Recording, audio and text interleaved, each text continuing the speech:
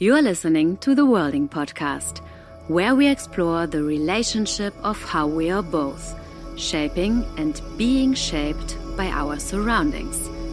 The podcast traces interconnections by inviting each episode's guest to pass on the mic to someone who has influenced their world.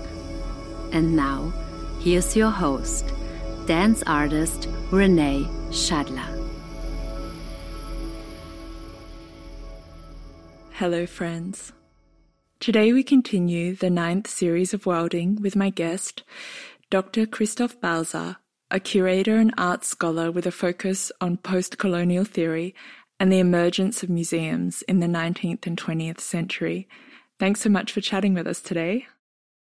Thanks for having me. And thanks to Marta and Shari for the invitation. To begin our conversation, I'm curious how you and Marta came to know each other and how you influence each other's work. Well, Marta is a BIPOC dance artist and curator from Colombia, and we both know each other here from Berlin, since we have a shared interest in the restitution of pre-Columbian cultural heritage to their traditional owners. And this shared interest has a focal point in Berlin's notorious Humboldt Forum in the rebuilt palace of Kaiser Wilhelm II, where colonially acquired objects from various colonial contexts are being presented as ethnographic objects. So that is a very violent situation that is at the core of Marta's and my shared interest in this place and in what's going on there. I recently visited the Humboldt Forum, and at the entrance of the African exhibition, there was an add-on installation stating, "I have a white frame of reference and a white worldview." And to me, this felt to be an attempt to show this transparency, perhaps, about the violence of colonialization. And then as I continued through the exhibition, towards the end, the same exhibition style was present. There were sacred artifacts in glass vitrines and with a plaque stating a date, placing this object in an idea of something very primal and basic and ancient. Can you talk a little bit about that for people that might be confused with these two very juxtaposing exhibitions? Maybe just to give a quick idea of what it looks like. So the Humboldt Forum is a new ethnographic museum in a rebuilt palace of the German Reich and German imperialism.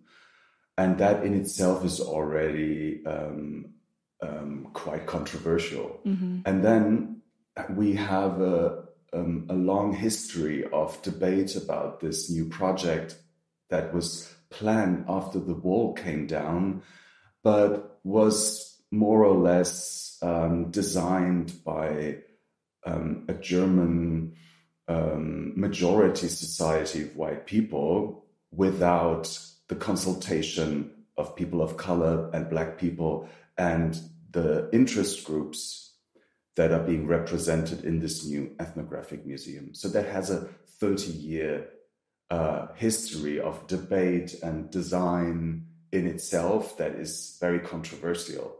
And ever since the Humboldt Forum as a new ethnographic museum opened its doors to the public, the criticism of activists and scholars has reached new heights. And because of that, I think the designers of this place and the curators and the directors of this place decided that they had to react to it, and they put a specific kind of mission statement like extra add-on exhibition in front of their ethnological presentations. And whilst on the inside nothing has changed in the face of criticism, and whilst they still present colonial loot and keep on inviting the public and the general public to look at this colonial loot from the point of view of a curious spectator, and while they even present human remains from pre-Columbian societies, they have this new add-on exhibition that says, I have a wide frame of reference. And that is in itself so typical for institutionalized whiteness, for institutions that try to hide their own biases underneath diversity campaigns and slogans, that I find it actually appalling. And I'm a bit ashamed to see that the criticism has only been accepted on a very superficial level and not on an institutional level. What really struck me when moving through the museum was also that, in a way, it's really the ultimate worlding construction machine, this idea of meaning making. And as they say, it is a white frame of reference. It's on a white wall, quite literally, with a white placard that puts it on a very linear timeline and also presents it in a way that is in English. It's short text, it's text that implies you need a certain education to understand and interpret the information. And to quote Donna Haraway, a cultural theorist who has almost been a ghost companion throughout this series, it really does matter what matters. Think matters. It matters what stories we tell to tell other stories with. It matters what knots, not knots. What thoughts think thoughts. What descriptions describe descriptions. What ties tie ties. It matters what stories make worlds. What worlds make stories. And I think this is really something else to look at, like who is moving through that exhibition, who is that exhibition for, and who is framing it. The word worlding resonates very strongly here. The museum is a machine, as you said, that takes something out of the world and puts it through a very complex aestheticization process in order to make it an object that can be looked at. And that object in itself is already historical per se, because aestheticization leads to a loss of function and not only context, but to its functionality. So the things that we put in museums that were not made for museums, like artworks, but the things that were made for, let's say, religious contexts, they are being stripped of their complex aesthetics and reduced to a mere visualistic aesthetic. So everything that requires touch, dance, and many other forms of cultural production and reproduction are just mere shadows of themselves when we perceive them in an aestheticized way in the museum. So what the museum presents is not an object of a foreign culture, but it's a mirror of ethnographic discourse and ethnographic perception of reality. And that reality in itself cannot be repaired or supplemented by adding new context to the museum, to the Ethnographic Museum, with video displays and maybe even the occasional spiritual performance by traditional owners. The museum is a is a place where things are isolated and are presented as merely visual offerings to an audience. And you cannot change that, and you cannot decolonize that, because that is a colonial approach per se in the context of the cultural heritage that the German Reich has taken from other societies. I do not want to blame the museum per se. I love museums. I do. And that being said, when we look at,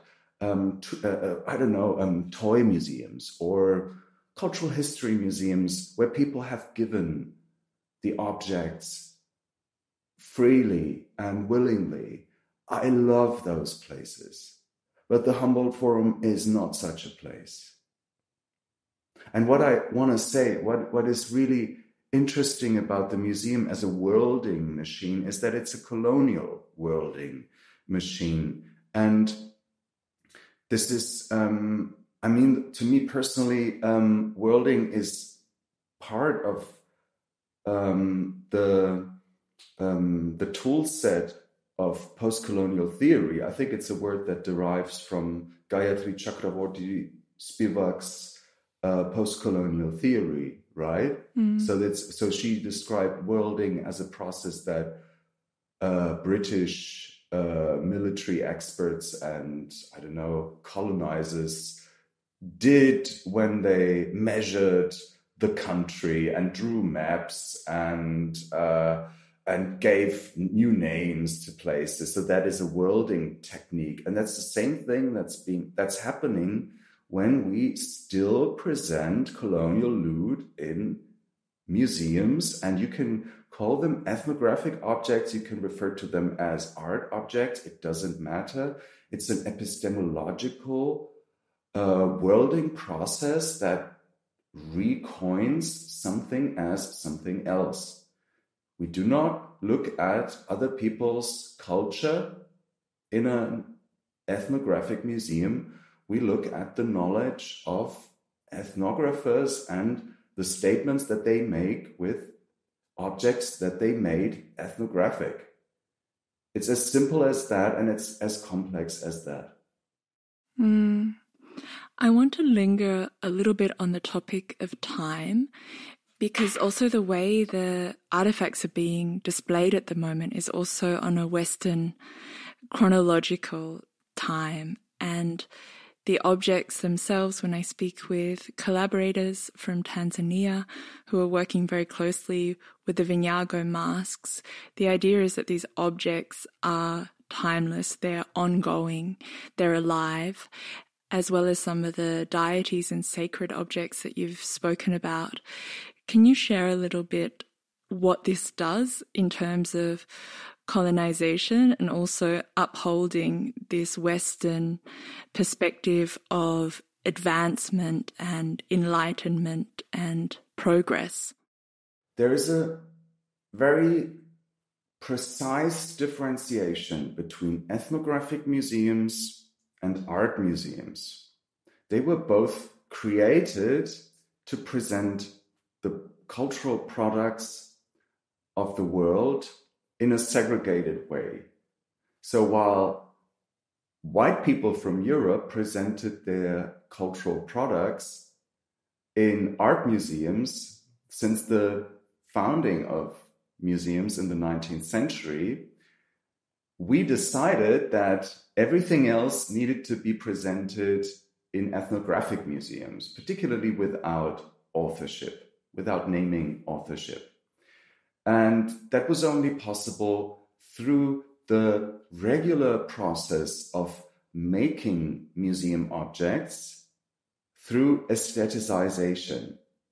We take something out of the world and maybe by force, maybe not, maybe we find it, I don't know, but we take something out of the world and make it an aesthetic object. And that in itself is a differentiation, a segregation of world cultures in two different institutions that is still valid today. And the museums are very aware of their complacency in the colonial project, particularly ethnographic museums, less the art museums. And the ethnographic museums tried to change that by adding context to their decontextualized collections, maybe through traditional owners who can tell what the things are, or through contemporary artists who try to reimagine what those things were or what they could be today. On the other side, many contemporary artists try to work around ethnographic museum collections as starting points for their works on identity politics and memorial culture. So we have two institutions that are aware that they have something to do with colonialism and colonial continuities. But the Ethnographic Museum as an institution, and for example, the Humboldt Forum as an ethnographic museum, cannot be decolonized because it still has ethnographic object collections that were collected to demonstrate that BIPOC societies are inferior to white societies. That was the original plan. The plan had been that everything that everybody outside of Europe had produced must be more primitive compared to the modern European nations. And we had collected the cultural treasures of other societies in order to modernize us. And I think this is a discourse that is still not enough discussed in academia, because it demonstrates that modernity has always been influenced by a European-wide racism and required primitive societies to feel that modern. And we cannot get that out of the institutions like ethnographic museums and art museums. It will always remain their heritage. The whole debate on decolonization of colonial museums is a fallacy in this sense. It cannot be achieved. It can only be worked with.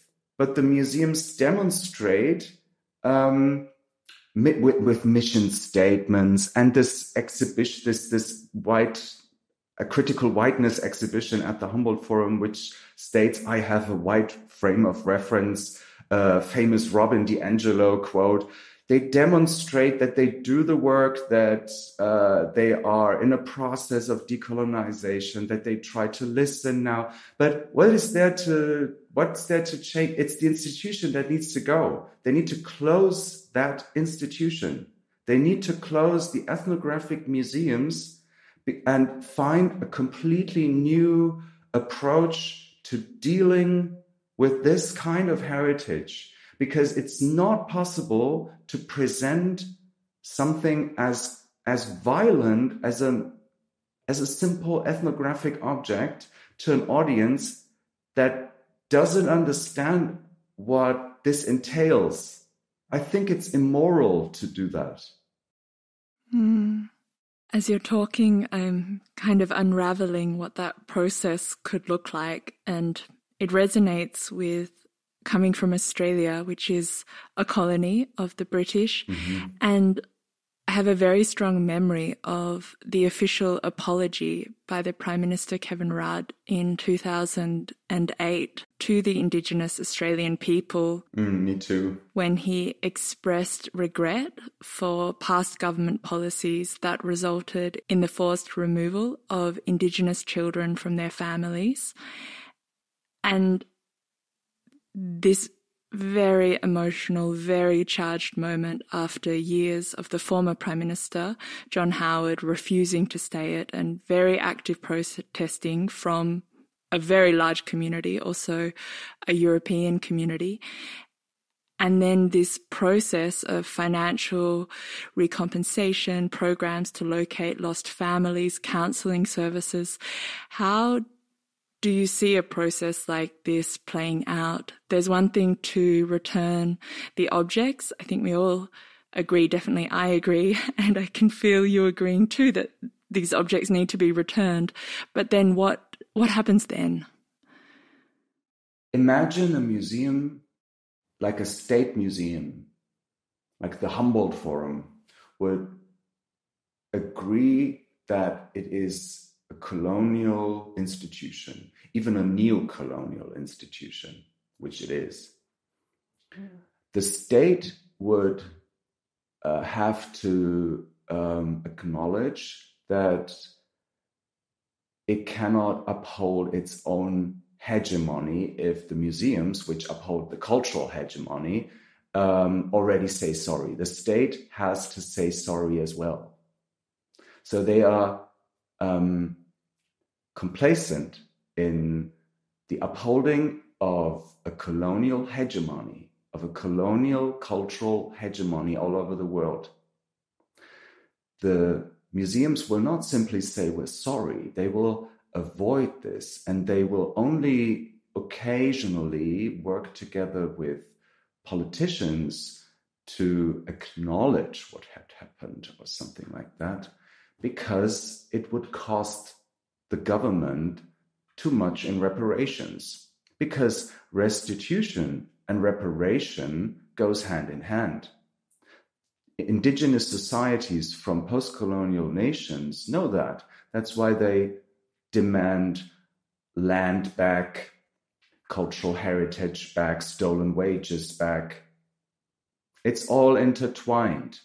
And we who criticize the Humboldt Forum say that everything that it does, even its occasional restitutions, are part of a larger approach to maintain Germany's cultural hegemony, because they cannot sit it out. They cannot wait until people are no longer furious, because people are very furious when they look at the way that other cultures are being misrepresented by curators, by politicians, and that in a city like Berlin, where there are so many people from so many nations together, and where we have these debates, and where we try to find ways to deal with the traumas of the past in all our various positionings, and then at the same time are being ignored by the government. That is in itself something that makes me not so much angry anymore, but it makes me so sad, because I realize that we are so far away from reappraising colonialism, German colonialism in this country.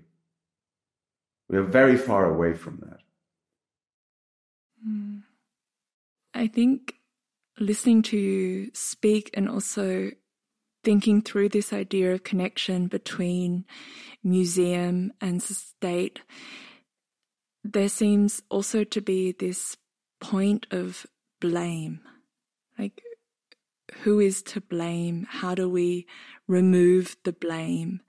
I think imagining myself, for example, as an administrator within the Humboldt Forum, how then to be within that position and take agency. And somehow for me in this process, it kind of comes to this, like where does that decision making lie? And then from there steps can be made.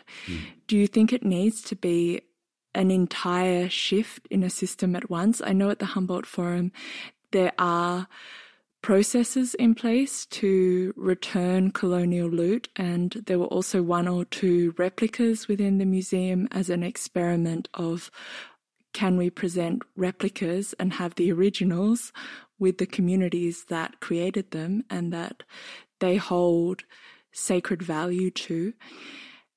Is this a pathway that you can see being possible, moving us forward?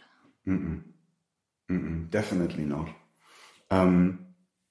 And my criticism doesn't go so much to the curators, because I don't want to be in their shoes. They have to look at the structural integrity of organic matter. They have to really preserve everything for future generations, because the object knowledge is everything that they can preserve. And so they have to serve their institution, the museum, on the one hand. And on the other hand, they have to serve the people that they represent with these collections and these collection objects. And they have to really work with communities who want their stuff back, while at the same time they work for the institution that doesn't want to return anything. So these people are in a very, very problematic situation. And what I want to see is that there are better institutions that replace ethnographic museums. And that's why many people claim that the Humboldt Forum needs to be defunded, like the police needs to be defunded. Well, the police is a colonial institution, and the Ethnographic Museum is also a colonial institution. And while both are supposed to be defunded, nobody says that there should be no other better institution that replaces them. Whatever that means for the police, I want to suggest that an ethnographic museum can only be reframed as a memorial site where violence is happening, not has happened, it's happening now on many levels, on so many levels. And we have to reframe that, and we have to find a better form of representation of such places than singular individuals like the curators who have this double mission. We need more or less something like councils, restitution councils, decolonization councils that work independently from these institutions and can take up advisory functions, for example, and step by step take over such institutions. But at the moment, whatever they offer, whatever solution the museums offer, they are not adequate. If they replace ethnographic objects with copies, it's great for the continuation of the project of the Ethnographic Museum. But the Ethnographic Museum is a project that should not be continued. It needs to be stopped. And that is something I think that we need to understand. We cannot blame the people inside. They try to do their best, but it cannot work. I'm very curious hearing you speak what this future institution could look like. You've mentioned advisory councils, some form of consultation, a process of decolonization. Is there a site where this could be held, or do you see this as being more a nomadic knowledge-sharing community? Mm-hmm. Here in Germany, we have a very positive memorial culture when it comes to our own history of violence. So, for example, what we did with concentration camps is something I find very, very valuable and important to the way we perceive our own history and our own identity. So, just like the original function of concentration camps was decommissioned or taken away, and the way that these places were made into memorial sites. We need to work with museums as places of violence, epistemic violence, and we need to reframe them as places of violence.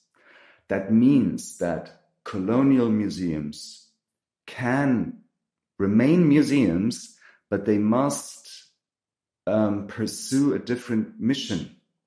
And while at the moment they try to reimagine ethnographic collections as something positive, I would argue that these former colonial museums or neo-colonial museums need to reframe themselves as museums of colonialism. They need to redirect their gaze, that they focused on others, on the others, and redirect it at themselves, at their own institutionalized whiteness, at that what is currently invisible. I got very excited as you were talking, and it might sound a little bit off topic, but I was imagining a beehive and this place of activity, and if it became, because I definitely agree through our conversation that replicas are not possible. We return the objects, and I really appreciate this idea of the museum staying a site of violence that is open to the public. I think also of the Reichstag, where they have now the glass dome on top of the state building in Berlin, the parliament, so it becomes transparent. But within there, this process of communication, of returning objects, of stories coming forward, it could be like a site of healing, actually.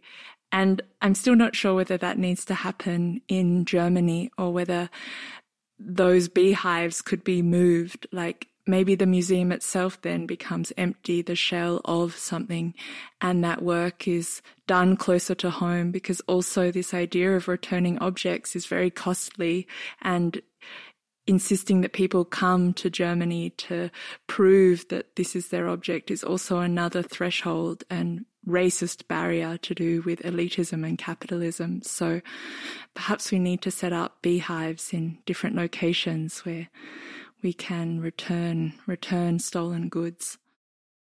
Which is done in Australia, for example.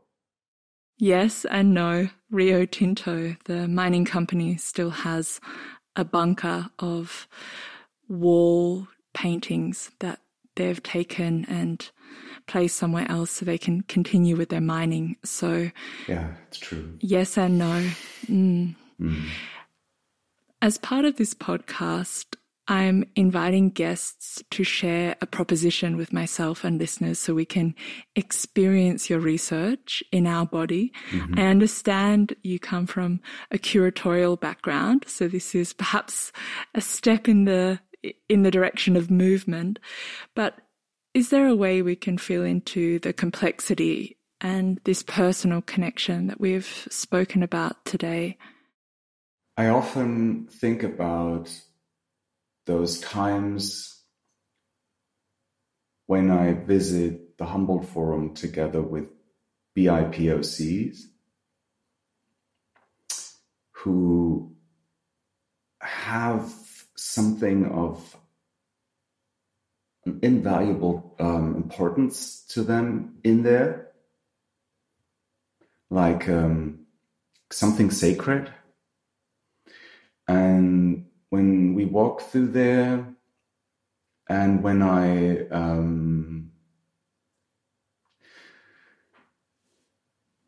I try to be open, I feel that they have this incredible sadness in them. That this is just so unbelievably disappointing and frustrating, and it creates a bodily experience of just not be accepted as valid as a human being, as equal to me, for example, because I, for my part, I can be angry and mad at them, but it's not against me as a white person. It's against BIPOC. And that's something that can be understood maybe if you try to connect with this incredible sadness of the people who are being misrepresented in places like the Humboldt Forum. It's a beautiful proposition.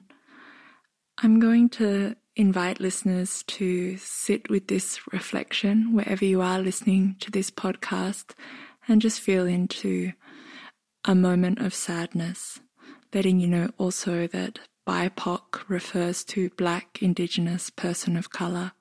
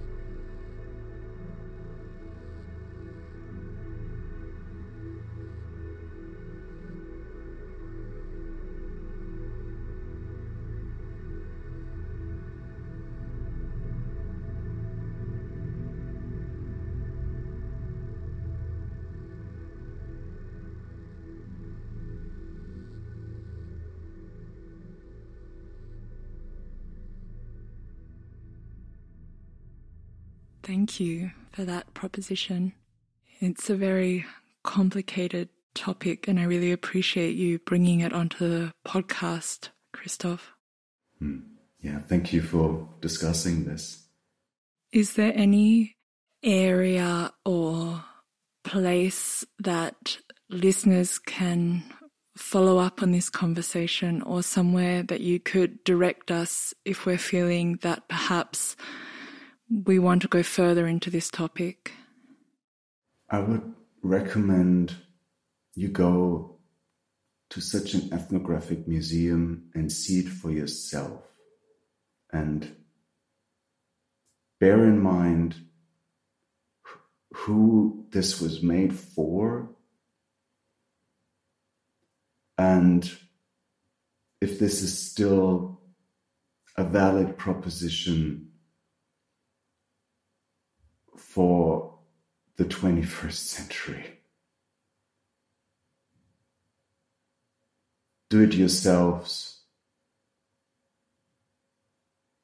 and do not expect others to do that kind of work for you and to help you understand that. I think it's a personal thing. It's a personal experience that you need to reflect on rather than an academic discourse. Feel the unfairness of it all.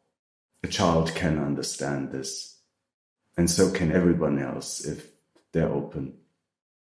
And to continue this conversation, Christoph, who are you recommending for us to speak with in the next episode? Yes, I thought about it, and I'm passing the mic to Daniela Zambrano Almidon, who is an artist and activist from the Abya Yala collective Huaca.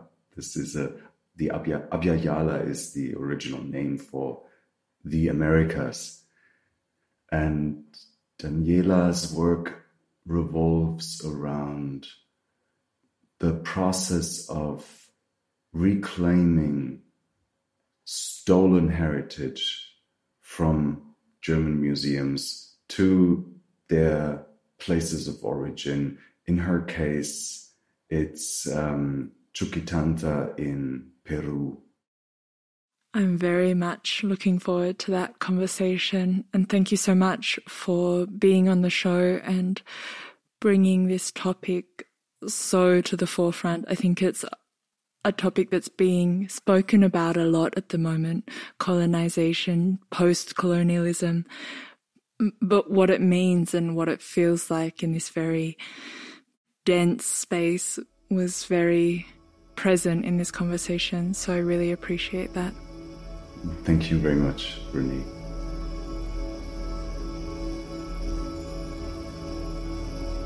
Thank you for listening to the Worlding Podcast. Gefördert durch die Beauftragte der Bundesregierung für Kultur und Medien im Programm Neustart Kultur. Hilfsprogramm des Tanzen des Dachverband Tanz Deutschland.